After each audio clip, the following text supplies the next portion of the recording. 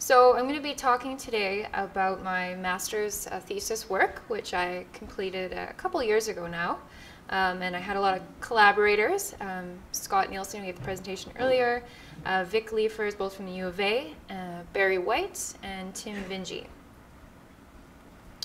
So most of you are probably familiar with what a seismic line is, but just for those who may not be, these are linear disturbances cleared through a forest corridor, also known as a cut line.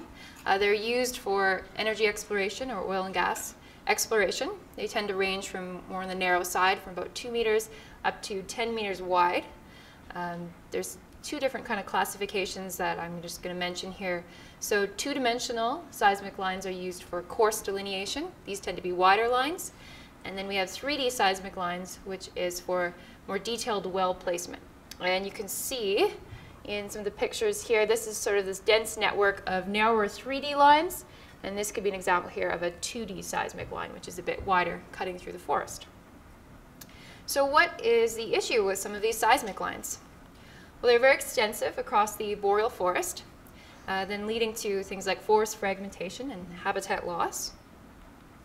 They allow for increased human access into interior habitats, which can also open up access for things like invasive species as well. They've been shown to lead to some changes in the behavioral responses of some different boreal species. And one of the most well-known examples right now is the implications for threatened woodland caribou. As you may be aware, the federal caribou strategy calls for 65% of caribou range to be undisturbed. And that means it has to be 100 meters or 500 meters away from any anthropogenic feature disturbance. So even though seismic lines might be very narrow, only a few meters wide, this extensive network, once buffered by these 500 meters, is actually representing a very large disturbance with implications for this caribou recovery strategy.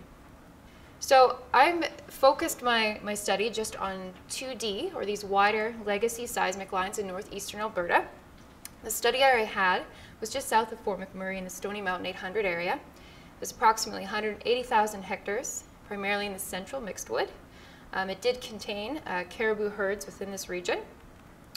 And it also had a very large network of legacy seismic lines contributing to this total human footprint in the area. So there was just over 3,000 kilometers of lines, and about half of these were 2D or legacy seismic lines. And you can see the picture of that here. So there have been a number of past studies looking at regeneration on seismic lines, but I wanted to contribute to this growing network of knowledge by understanding regeneration processes on these lines in order to facilitate spatially explicit projections that could be used in things like mapping, planning, or management. I wanted to use a metric to understand regeneration that was very straightforward for implementation. And I wanted to take advantage of the available remote sensing and GIS data sets that we have in this province. So I have two objectives here. So one was to understand the factors that were affecting regeneration to a 3-meter height, which is my response variable. And from there, I wanted to predict the regeneration probability over the landscape. And I'm going to focus most of the talk on this first objective here, as it pertains more to the wet areas mapping. And from there, using information from the first objective, I wanted to actually optimize restoration of seismic lines using these regeneration probabilities. So I obtained LiDAR data from the government of Alberta, and that's how I was able to measure the heights on the seismic lines. So I used the LiDAR point cloud, as you can kind of see a visualization here, the LiDAR point cloud. I know you saw a lot nicer visualizations earlier. You can kind of see right here, it'd be like a little well pad and then a seismic line running there. So from the point cloud, I created a digital surface model kind of representing the highest points on the landscape. Then I created a digital elevation model representing the ground points or lowest elevation on the landscape. By subtracting the digital elevation model, so the lower from the higher, I could get my canopy height model, and I did this at a 2-meter resolution. So I had basically the highest height across my study area for every 2-meter by 2-meter area. So once I had my canopy height model, I then had an inventory of seismic lines which I could sample to look at the regeneration or growth on these lines. So I had about 800 sample plots, each 2 by 50 meters wide, and I only took lines that were greater than 3 meters in width, because you could get some error from the adjacent canopy in terms of LiDAR, kind of giving you a biased result. So I had to stick to wider lines based on the data that I had available. So this picture here just shows an example of a seismic line, the network there, and I'd be able to take plots centered on these lines. So I had a number of predictor variables about what might be affecting or influencing regeneration on these lines after they've been cleared for exploration. So number one being the time since disturbance, or the time since they were cleared or cut, representing human activity or access. I used a proxy for this and used the distance to roads, considering that areas that are closer to a major road are more likely to be used by maybe ATVs. Some characteristics of the line, such as the width of the line, which may relate not only to light conditions, but also to potentially the equipment used to clear a line, as well as the orientation. Some stand characteristics, such as the stand age, which kind of represents some of the fire history, and the eco site, that was the seismic line was in the stand contained within it. And a terrain variable, which was the depth to water, and this was from the wet areas mapping data. And I looked at some interactions as well between the depth to water and the time since disturbance, as well as the depth to water and the distance to the nearest road. So some of the data sources I had to tell me these predictor variables was a lineal inventory done by Greenlink Forestry, which we already saw. AVI data, which gave me also information about ecosite, and wet areas mapping data, which we're all very familiar with by now. So from there, I a priori selected a number of different models that describe things like stand, light, the disturbance history, or terrain moisture. And again, the response variable was either yes, this plot had reached a 3-meter height on the seismic line, or no, it had not. So there was just yes or no, it either had or it hadn't. And that's what I was trying to predict with the models. So through model selection, I chose the most supported model, and it included all the variables that I described before, as well as a key interaction between the time since disturbance and the depth to water. And surprise, depth to water, or the wet areas mapping, was a very influential variable, and ecosite as well was very influential. So I'm not going to go into all these numbers because I know it's late in the day, but what it's basically showing is all the predictor variables that influence this 3-meter recovery target. The ones that are highlighted in yellow were kind of considered the most influential. So things particularly like the ecosite, J, which is in a fen, had a very strong negative relationship with that seismic line reaching the 3-meter recovery target.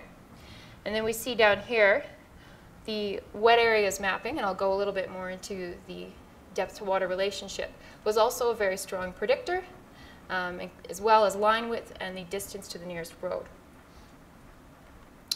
So I'm just going to focus in on this first relationship. So we have the probability of regeneration to that 3-meter height, or sort of a trajectory towards recovery on the y-axis there.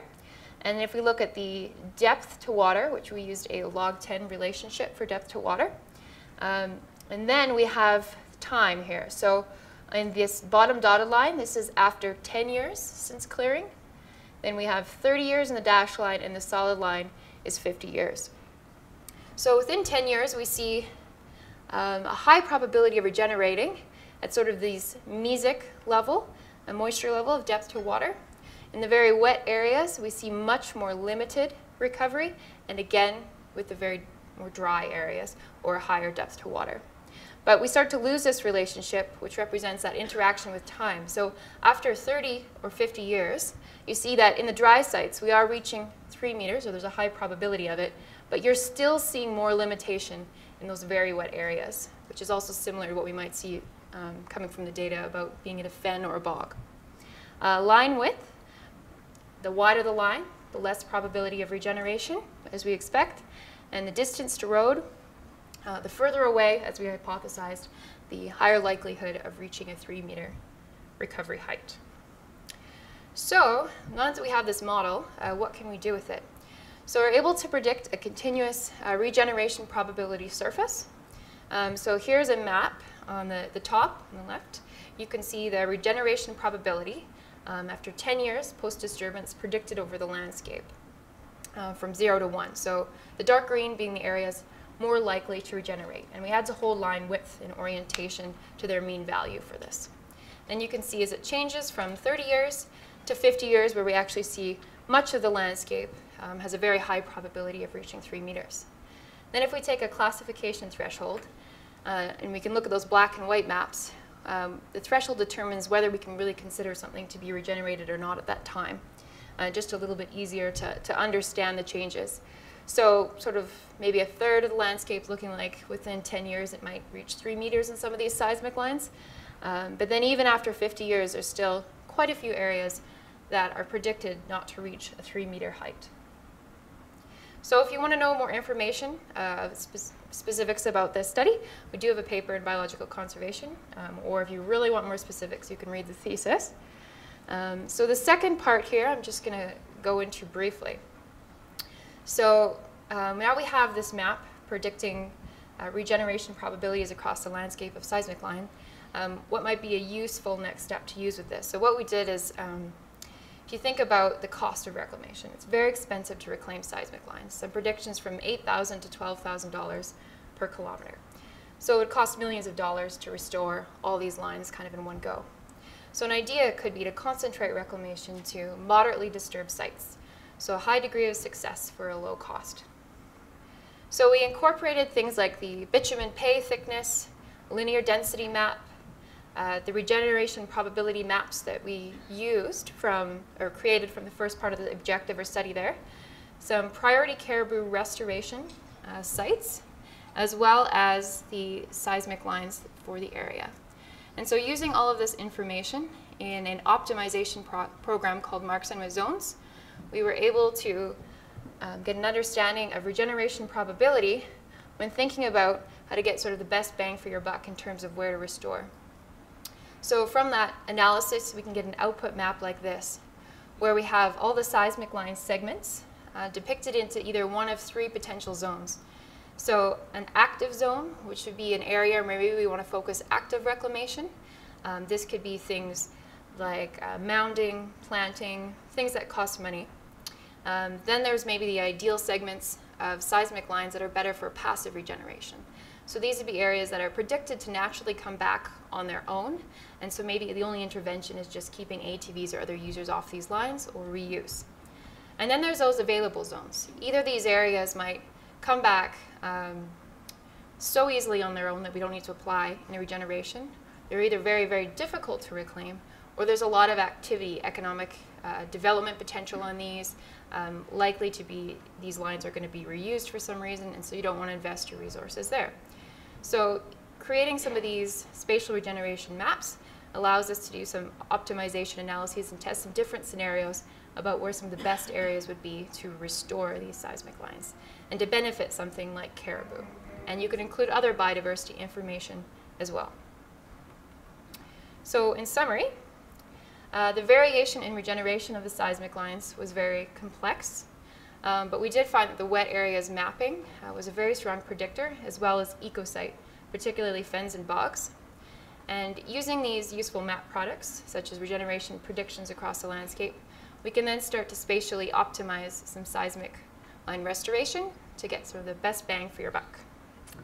I have lots of people who've helped with this research over the years. Just want to thank you to all of them.